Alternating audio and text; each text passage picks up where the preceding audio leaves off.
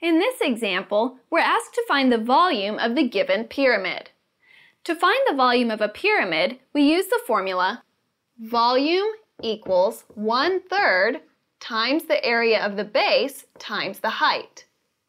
And notice that the base of the pyramid is a rectangle. So to find the area of the base, we use the formula for area of a rectangle, which is area equals length times width.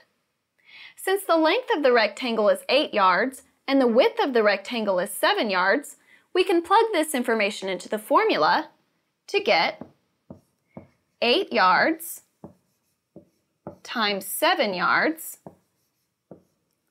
which equals 56 yards squared. So the area of the rectangle, or the area of the base of the pyramid, is 56 square yards.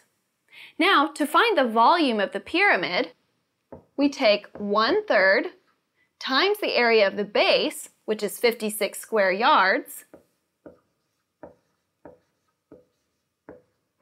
times the height of the pyramid, which is 12 yards. 1/3 times 12 yards is 4 yards. And we have 4 yards times 56 square yards, which equals 224 yards cubed. So the volume of the given pyramid is 224 cubic yards. A common mistake in this problem is to forget the 1/3 in the formula for volume of a pyramid.